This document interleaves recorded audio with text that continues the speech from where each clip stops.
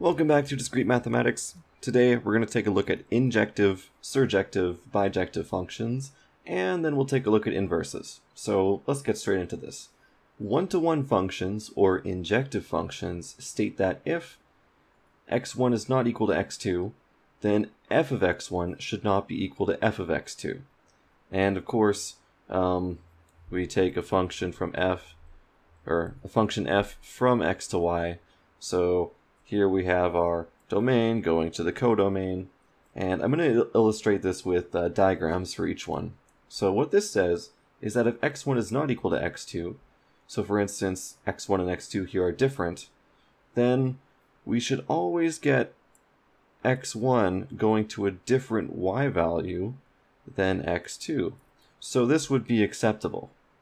What wouldn't be acceptable is if x2 also pointed to y1. In fact, if we have this case, then what it means is that this x2 is actually just x1 in disguise. So that's what it means if it's injective. So we'll prove that an equation is injective.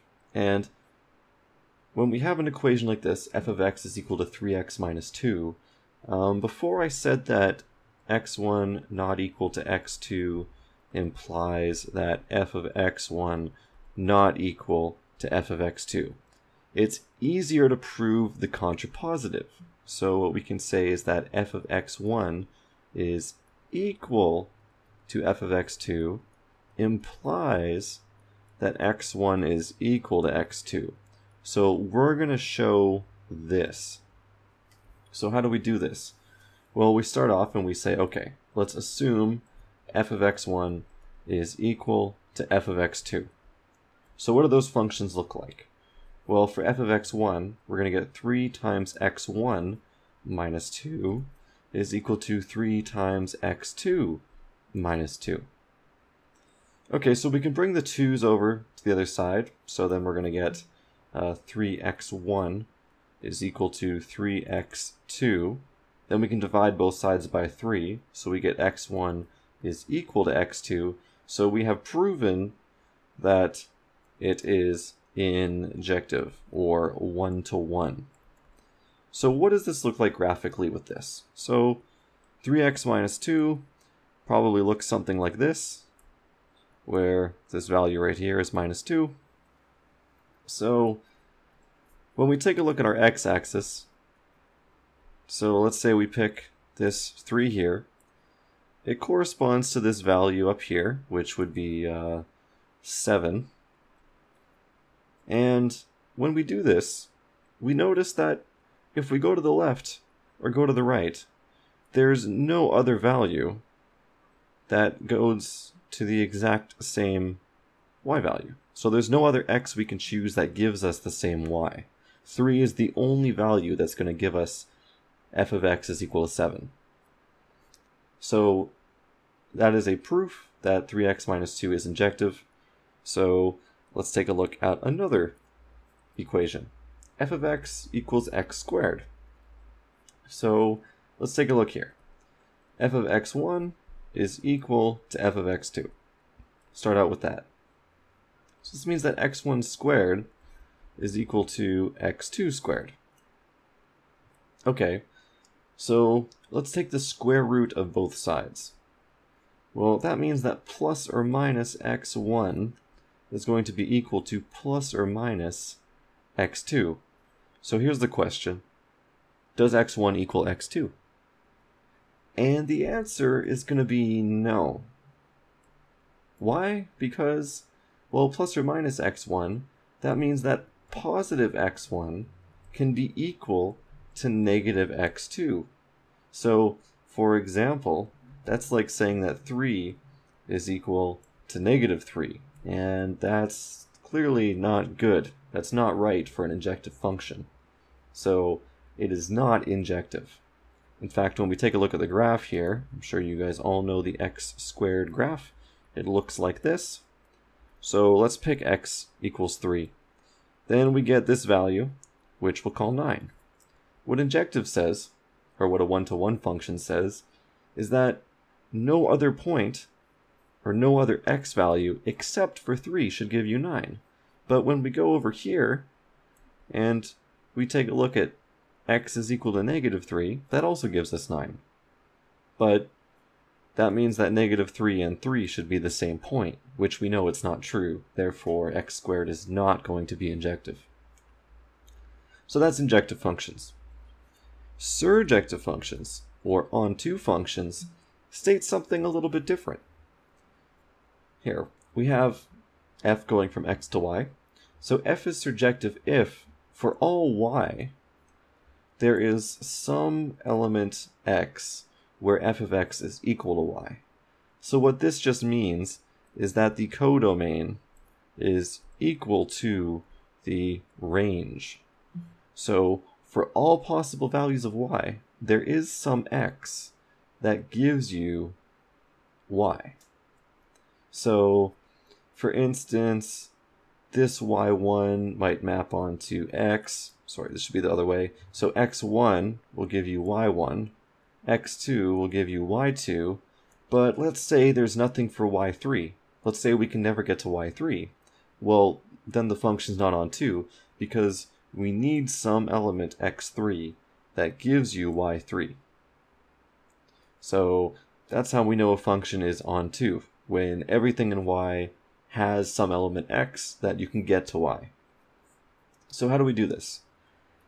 Well, let's show that f of x equal to 5x plus 2 is surjective. So what I'm going to do is I'm going to say, okay, let's let y is equal to f of x, and we'll just work with y here. So y is equal to 5x plus 2. Now we want to solve this equation in terms of x. So we have y minus 2 is equal to 5x. So y minus 2 over 5 is equal to x. So now that we have this equation in terms of x equaling whatever, we can now check values of y and make sure there's a corresponding x. So I'm saying, okay, we want to check if it's surjective for the real numbers. So if we pick y is equal to 0, then that means that x is equal to -2 over 5. Okay, if y is equal to 1, then x is going to be equal to -1 over 5. So if f maps from the reals to the reals, then yes, this is surjective, because all of our y values are rational, all of our x values are rational, so we're good. But what about if we map f from the integers to the integers? Well, we've seen here that if y is equal to 7, then x is equal to 1, so that's good. We can get 7, but can we get 5? Well, if y is equal to 5, then that means that x is going to be equal to 3/5, but this 3/5 is not in the integers.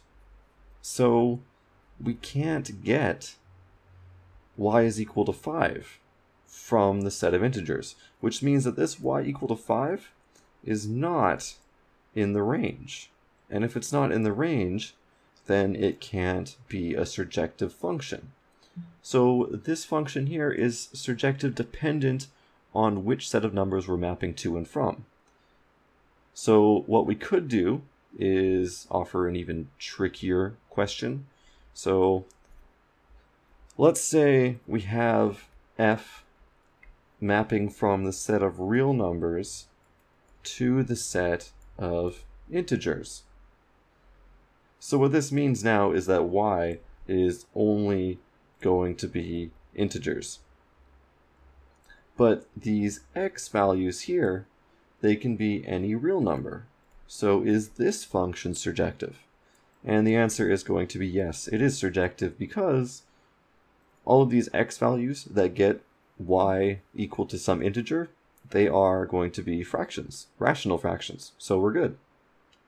So when you take a look at surjective functions, you have to consider your range, your codomain, your domain, and you need to see, okay, what set of numbers are these values coming from? Because that's very crucial. When we do bijective functions, all we mean is that they're injective and surjective. So you take a function, f of x, and you say, okay, I need to prove it's injective and I need to prove it's surjective, and when you do both, it is bijective. So what does bijective mean? Well, it means for f going from x to y, each x maps to exactly one unique y. So, for instance, we can get a nice map like this, where all x's go to all y's, and that's okay. What this means is that you can't get, let's say, if we have three things here, we cannot get one of our x's or two of our x's going to the same y value. So if we have x1 and x3, they cannot go to the same value. They all have to go to exactly one unique value, and because it's also surjective, all of the values in y have to be used. So all of these values here have to be used, and that means each of them go to exactly 1 in the domain. And because in a function we have to use all the values in the domain, that means that the domain is also all used. So what does this mean about the size of x and y? Well, all this means is that the size of x, or the size of our domain, is equal to the size of the codomain. So if this isn't true, then we can't have a bijective function. We can have a bijective partial function, but we can't have a bijective function. So this is a very good test to see if you even have a function in the first place, but that's a little bit more intro to analysis sort of thing, as opposed to a discrete math 1 course. So the cardinalities should be the same. Okay, so we've talked about bijections, injections, surjections. We should probably talk about inverses, because inverses are related directly to bijective functions. So if f maps from x to y, the inverse maps from y to x. So what this means is that if we have an x1 value and it takes our function f to y1, then we can just go backwards and take the inverse of f to get it back. So when we say that f of x is equal to y, we also get that f inverse of y is equal to x. So sometimes you'll get a question on an exam that says, find the inverse of, let's say, f of x is equal, we'll do the same question, 5x plus 2. Then what you have to do, and in discrete math this is a little bit tricky, because here we say inverse. If it does not tell you that f of x is equal to 5x plus 2 is a bijection, then we have a problem.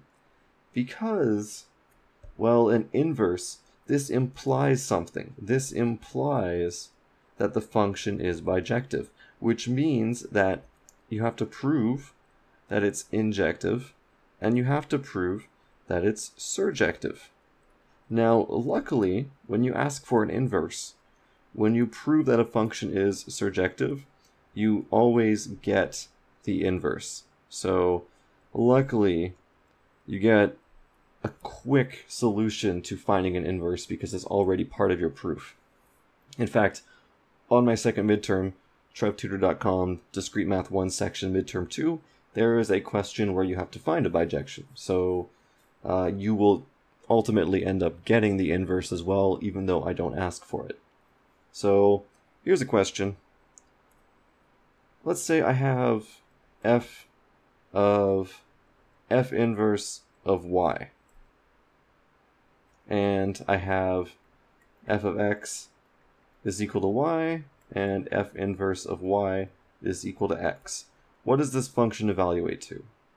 Well, so we have f, and this f inverse of y is equal to x. So then we get f of x, and f of x is equal to y. So f of f inverse of y is just equal to y.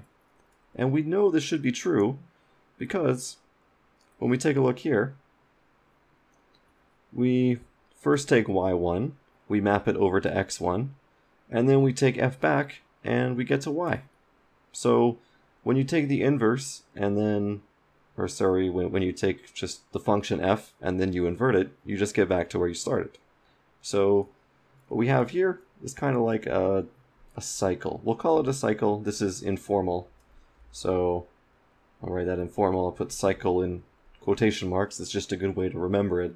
That f of f inverse, they cancel each other out. It's kind of like saying 3 times 1/3 of a variable x, where you take an x value, you multiply by a third, and then you multiply by 3, and you just get this equal to x. Sort of like doing the same thing. In fact, consider this your f, and consider this your f inverse. And surprise, surprise, this is actually an f inverse x question. Like, these are actual functions. F of x is just equal to 3x, and f inverse of x, or f inverse of y, is just equal to 1/3 x. So that's a nice way of doing it. Sorry, this should be 1/3 y. Okay, so that was inverses, bijections, injections, and surjections. Like I mentioned before, there is a midterm 2 at trevtutor.com. If you check out the Discrete Math 1 section, midterm 2, there are some questions there. There's also a final which covers a lot of other material, so you can check that out there. If you have any questions, you can leave them in the comments below, or you can go to reddit.com/r/trevtutor. There's a nice little community there where I answer questions other people can answer too, and it's archived, so you'll get to see everything anyone has ever asked in a nice little location. So if you enjoyed the video, share it with your friends. If not, leave constructive criticism below, and I hope you guys have a great day.